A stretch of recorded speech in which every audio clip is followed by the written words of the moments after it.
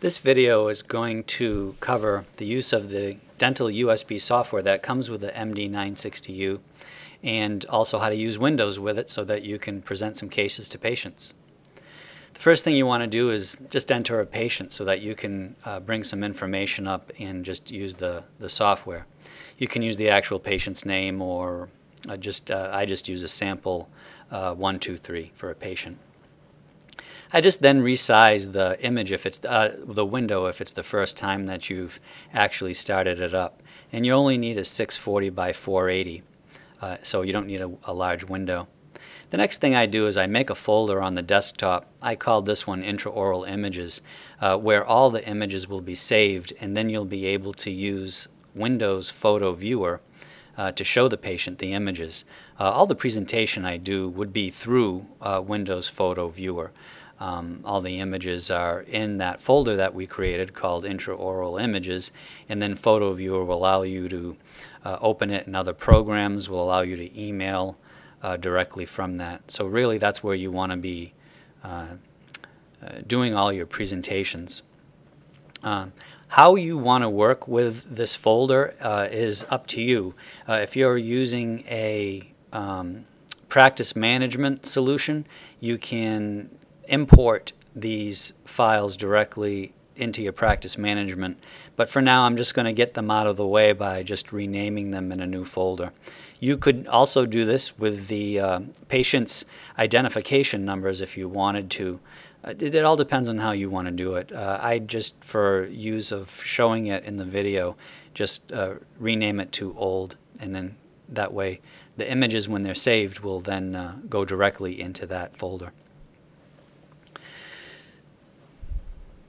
The first thing you want to do is identify your image source if it's the first time that you've opened up the dental USB software.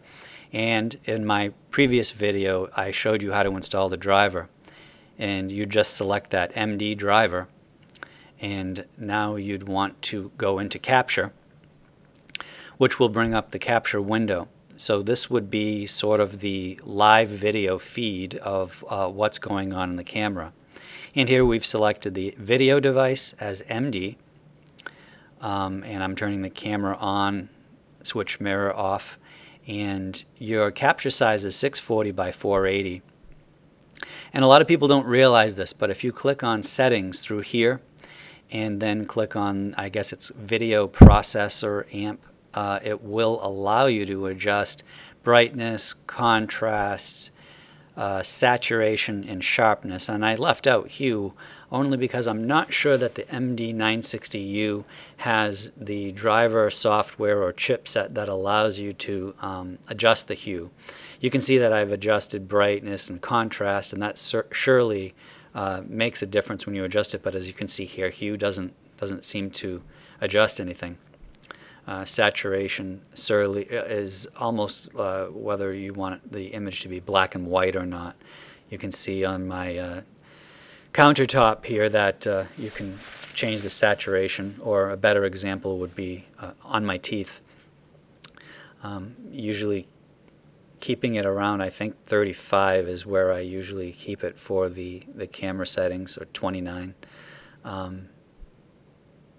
Again, adjusting the hue doesn't seem to make a difference, but the sharpness certainly does. So these are some settings that before you really start to get into the camera, you want to find a series of settings that work well for you or feel you know captures good images. So I like the look of that. And if I just capture using the camera button, capture, you can capture images directly off the camera, that is.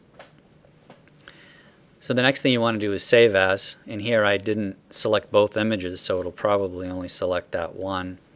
But here's where I would, by selecting the control button, I would click on each image and it would save both of them instead of just the one.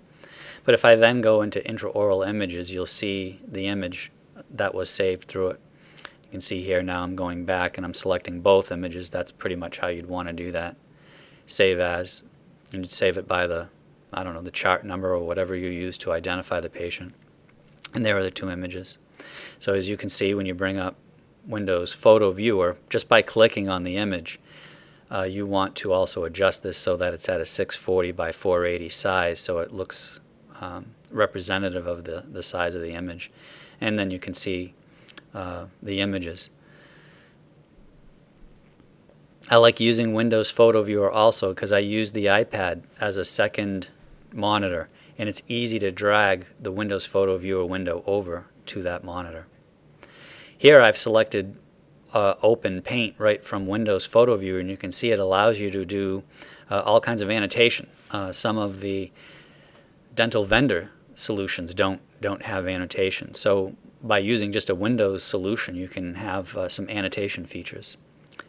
So you just annotate whatever you'd like to say about that, and here I'm going to say these are teeth. You can change fonts, you can bold it, italicize, whatever you'd like to do.